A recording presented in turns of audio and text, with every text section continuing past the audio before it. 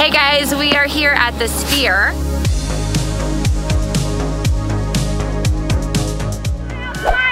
We are here with a family. We actually have 2 little ones, but one is in a wheelchair, so we're gonna make sure that this is very accessible and wheelchair friendly. We parked in the S-lot just outside of the Sphere and paid $47.50. The second closest alternative is the Venetian parking garage, where you pay around $20. The Venetian has a pedestrian bridge where you walk over to the Sphere. Closer to the West VIP entrance, that's where the ADA entrance. If you need that, I would definitely suggest doing that. There's an elevator right here. You go right on up to the floor you need to go to. I recommend that. Hey Vincent! Hi! Go Raiders! Go Raiders! Yeah! Go! All right, I emptied my purse and just brought keys and chapstick and my ID, but they do allow purses, and I asked, like, a regular size purse? Yes, a regular size purse. I don't know about clear bags or anything like that because we didn't bring anything.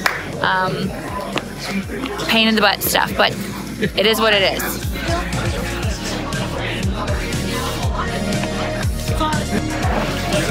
Well, this is probably why they wanted us to go to the ADA entrance. There is an escalator. They said there's only one.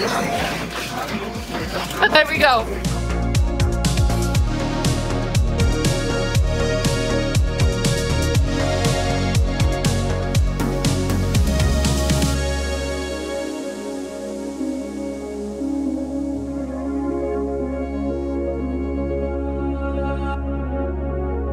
Inside here is a lot of blue lighting, and to me it's cool, but it's also different, and it's a very atmospheric sound going on, so you kind of feel a little different when you're in here.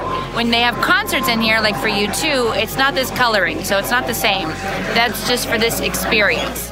The Postcard from Earth movie starts 1 hour after the time on your ticket. So for example, if it says 7 p.m. on your ticket, it actually starts at 8 o'clock. You will need this extra hour if you want to try the things that they have on the main floor, because the lines are long and it takes almost 30 minutes for just one attraction.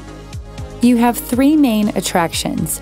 The first one is the sound experience, where this wall of super focused speakers will only let you hear certain things playing depending on which circle you stand in. Second is the avatar scanner. They have 3 of these and they are very, very popular. The lines are long. You scan the QR code, pick one of the 3 environments, and scan yourself. And after a few minutes, a link with the final video will be emailed to you. To me, it really wasn't worth waiting 30 minutes in line for this, to be honest, but, you know, it's fun. Third is the Aura robots. They're pretty funny and have a sense of humor. Never mind, you corrected me. They have 5 of them, and they are basically interactive talking AI robots who will have a conversation with one person at a time. But when it's crowded like this, it's very hard to get to the front and talk to them yourself. All right, well, I'm starving, so I'm gonna grab something to eat. Luckily, I saw somebody had some chicken fingers and french fries, so I was like, that's for me.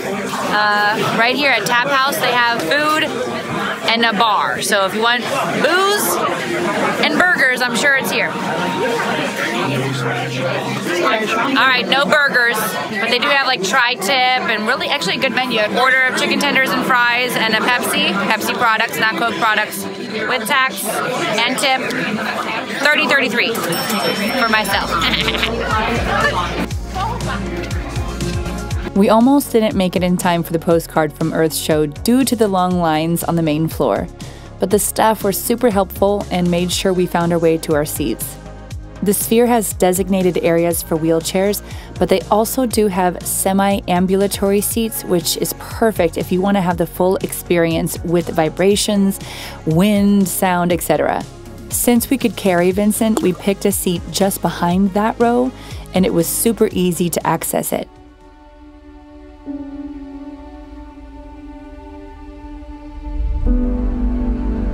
Watching Postcard from Earth is unlike anything you've ever seen.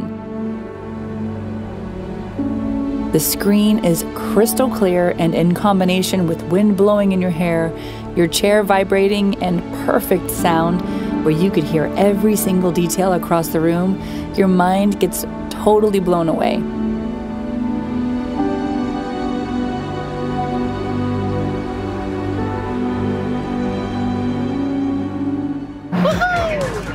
We are so happy.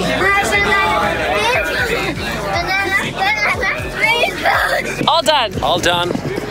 Wonderful experience. Absolutely amazing. You have to come and check it out. It's an experience. That's all I can say. Toodaloo, y'all. Toodaloo! Bye-bye.